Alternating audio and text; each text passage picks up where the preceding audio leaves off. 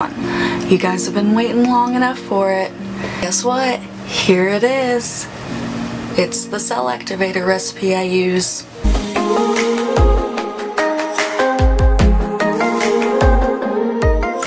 Hey all you fine folks, welcome back to my channel. My name is America from AmeriAbstracts. If you're new here, hi! I like to create fluid art as a way to cope with my various chronic illnesses. So as a result of that, you get a new how-to and or creation video twice a week on Thursdays and Sundays. The long-awaited cell activator recipe. Disclaimer. This is not my recipe. I did not actually come up with this. This is Sheleeart's recipe, Sheleeart. So if you really want to get further in your art and take it to the next level, I recommend taking her course. If you would like, I can actually give you my code for 15% off right here. It's definitely worth it, you guys, so just saying. Okay folks, I have quite a few to show you what I'm doing. A couple different brands. I got Golden brand in the iridescent copper fine, and then I also have Payne's gray. And then I have a few from Liquitex, that's the gouache, and it's kind of like a soft body. I got fluorescent violet. I have vivid lime green. I have bright aqua green. And then I have Dioxaxine purple, which is like my favorite purple from the very get-go of doing any sort of fluid art. It's typically what I've tried to steer myself away from, but I want to make a really good CA from it. So aside from your paint, you're gonna need Australian Floetrol. This is the magic juice that you would need. I always shake it up nice and good. And when I'm testing out a new cell activator, I will use my 5-ounce portion cups like I do with my colors.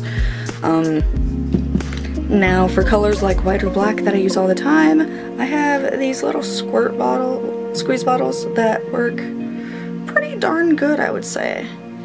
Yeah, and so I try to squeeze them out anytime I'm getting lower and lower to keep the air out, because this keeps it good for longer.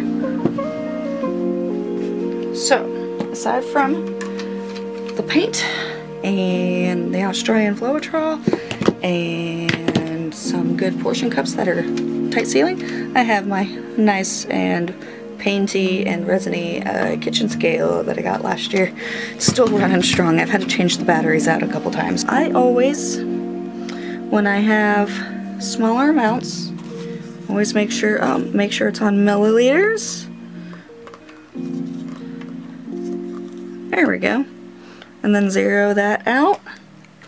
And so I always do a 3-to-1 ratio of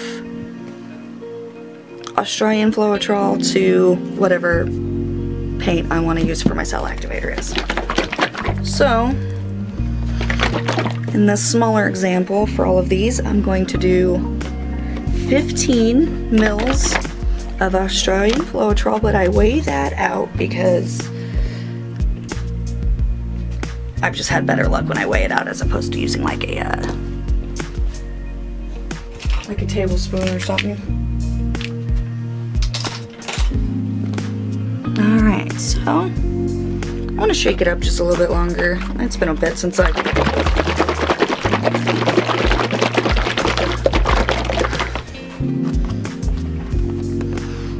Alright.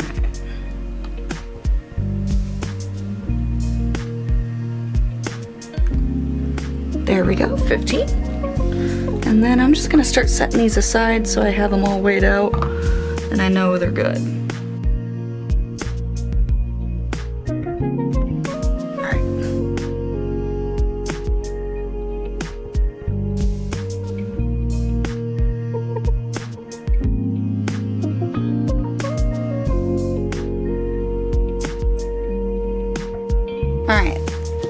we go. And then I'm gonna need to make more white, so we're gonna zero that out.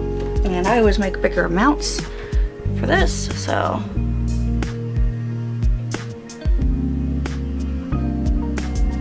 I always do at least twice the amount.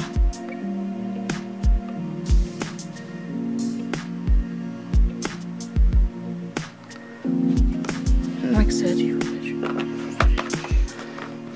and then after I get done using my Aussie Floetrol, I always squeeze out all the extra air I can.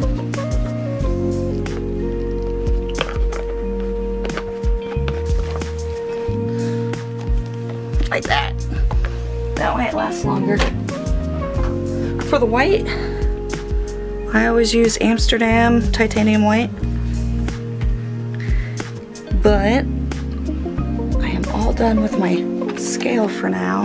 Now, I'm going to take my 1 teaspoon, which is 5 milliliters, and okay, I'm gonna do the white one first. Alright, so since I did 30 mils, I'm going to do the 5 mil twice to keep true to the 3-to-1.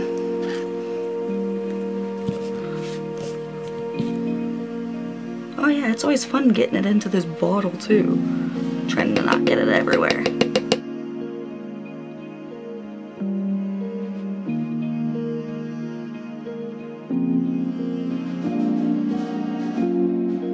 So in my bottles, when I do my larger amounts, I go to the Dollar Tree, which is, I go there for a lot of my random supplies. For like resin top coating and all of that. It's where I get all my silicone ladles for my paint to be able to not just glop it on for my pillow paint. Alright, and then if you're wondering what this tool I'm using is, it's actually it's a silicone brush set for like sculpting and stuff for like clay, but it's worked out really well for, you know, little things like scraping out in here. I go to the Dollar Tree and get some marbles from them, and I clean them off with some isopropyl alcohol and then use them in here. It's that extra sound you can hear when it's shaking up. And yes, you need to shake this up like crazy, because otherwise your cell activator won't work as well as it could. Whoop. And then, let's not ruin things, America.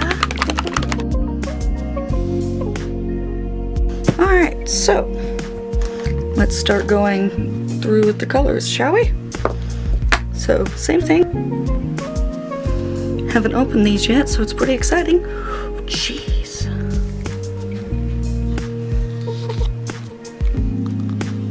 Alright, well, this is gonna be my purple cell activator because silly me.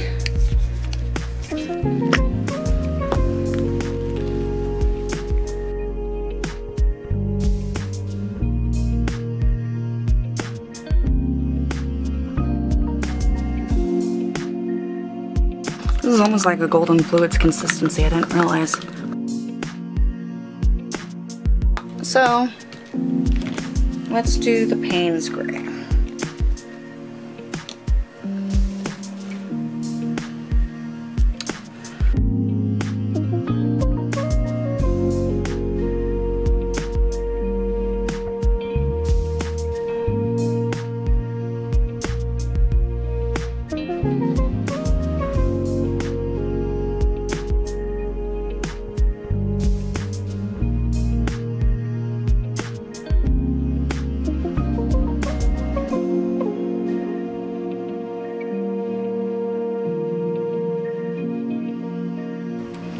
Doesn't need a lot. Just a little smidgen. I think I'm gonna need to do that for all my gouache.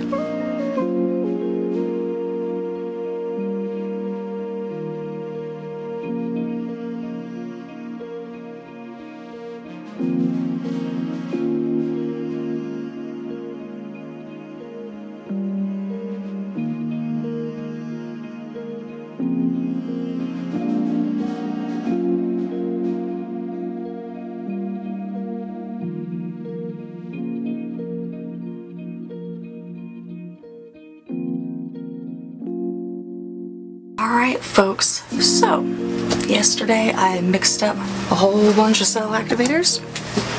I got fluorescent violet, I got vivid lime green, Payne's gray,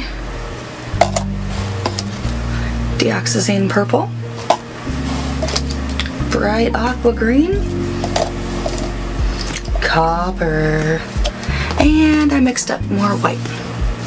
And of course, like I said, that cell activator recipe is going to be in the video description.